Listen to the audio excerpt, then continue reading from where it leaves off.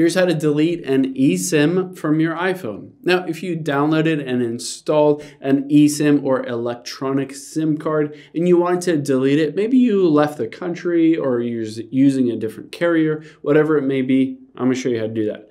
Let's hop into settings here, and you can see right under Bluetooth is cellular. So I'll tap on that. And you can see here, there is an eSIM. So you can see AT&T, I have this line turned on. All I have to do if you have multiple eSIMs or just one, just hit that delete eSIM.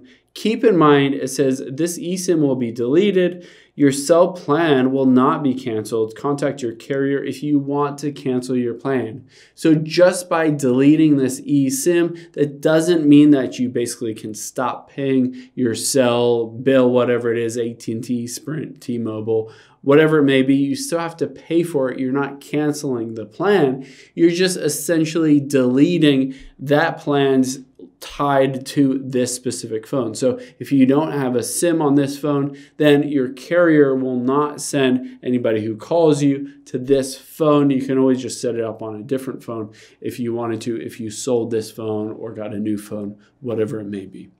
Hope this helps. If you have any questions on that, leave them in the comments down below, and I'll catch you on the next one.